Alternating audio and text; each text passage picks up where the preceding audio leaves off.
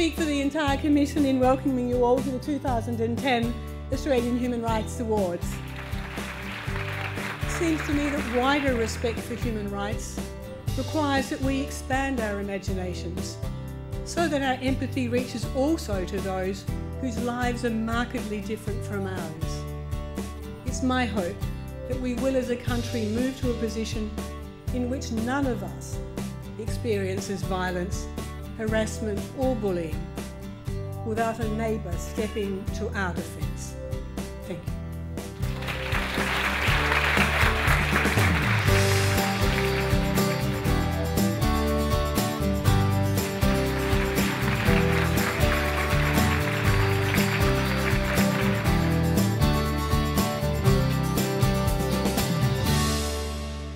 There is great cause for hope and optimism in this time. I think we've learnt that to communicate human rights, we have to be talking about personal stories, that we have to move beyond the statistics.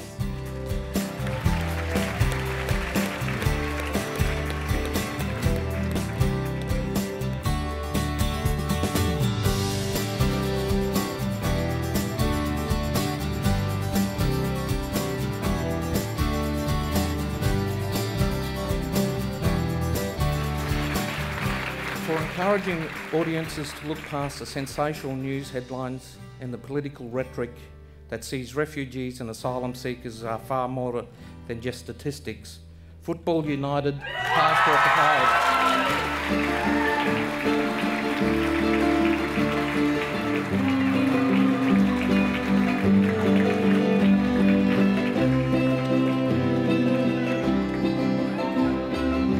The truth is, even though you saw a lot of football on the screen, this isn't a sports story, and actually it's not even about human rights. It's about one inalienable human right, and that's the right to be a child. Each year, Australia grants visas to about 13,000 humanitarian refugees. Among them, thousands of children who have survived some of the worst crimes in history. The Football United program was founded in 2006 to give them and other disadvantaged youth a safe haven in Australia. Young People's Human Rights Medal for 2010 will be awarded to Jack Manning Bancroft.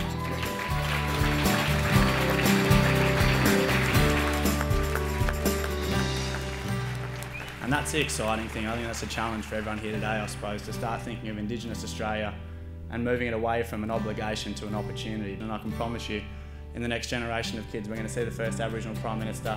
We've already seen the first Aboriginal doctors.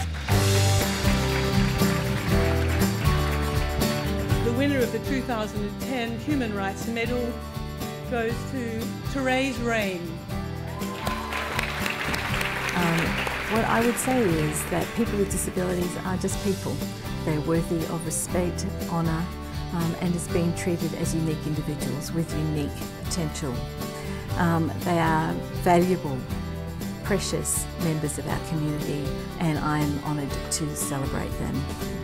I'm very proud of her for what she's achieved, but maybe more importantly, the reasons that have motivated her.